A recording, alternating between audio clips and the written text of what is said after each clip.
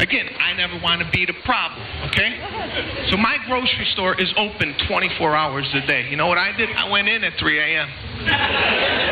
Nobody there. I did a self-training on this machine.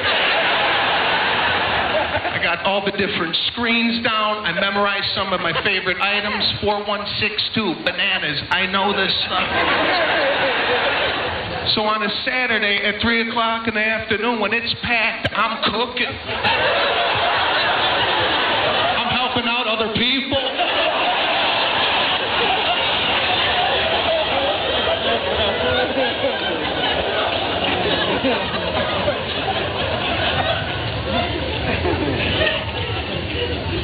But I was in the human line. I'm sitting there. My line ain't moving. At a price check. You ever get this? They're sitting there. They scan the steak. The price doesn't show up. Now they have to turn and ask Timmy, bagger, to go find out what the T-bone steak costs. That person's always like, yes, Timmy, could you please go find out for me? And now you hear the whole line just get deflated and pissed off at this one person because they didn't pick out the right steak. I never want to be the problem. If they scan my steak and it doesn't show up, you know what I tell the cashier? Forget it. I don't need it. Keep it going. You think I'm going to wait for Timmy? Timmy don't even know he's working.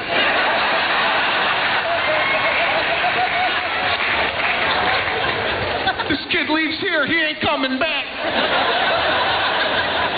Is there even an interview with this kid?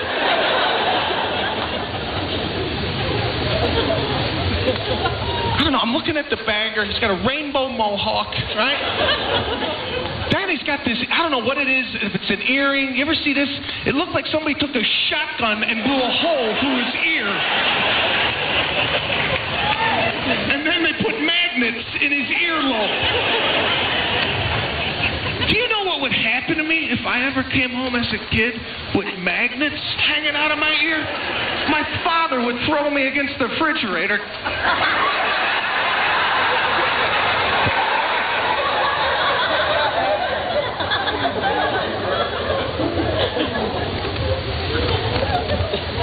So I'm in line. I don't know, I'm trying to be green. It's hard, okay?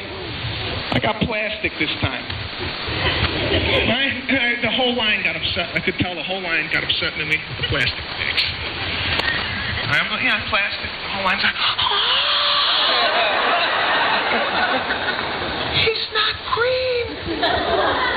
Because they all brought their bag made out of wheat. You know what I do when I see that? Double bag it.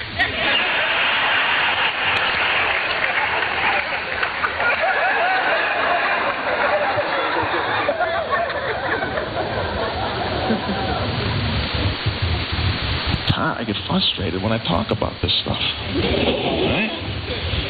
You ever see somebody leave the grocery store and the alarm go off? That alarm constantly go off. People walk off, right? And all of a sudden they hear boop, boop, boop.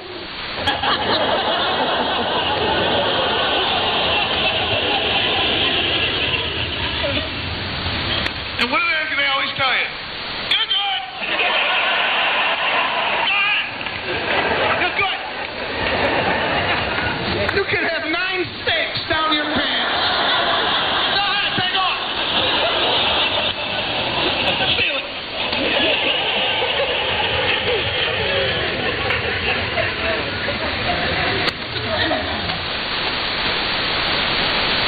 You are listening to Radio Humperdoo.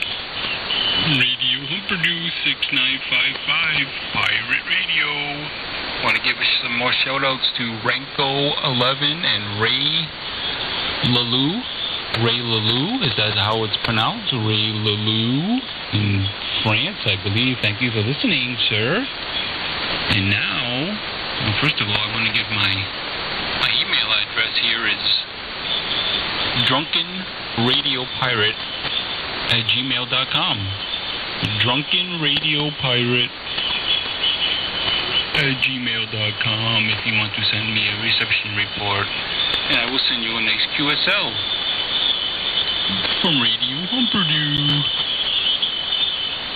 Just sitting back, having a few brewskis tonight. Decided to come on the air. It's been a while. I think a couple of months that I've been on. So I'm going to play a few songs now from my buddy, a good friend of mine, Skip Muck. Very good friend, Skip Muck. He wants to hear some Betty Blowtorch.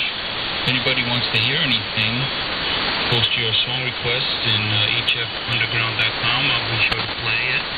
Whatever you want to hear, I'll play. Here's some songs from Betty Blowtorch for my buddy Skip Muck. Right here on Radio Humperdoo.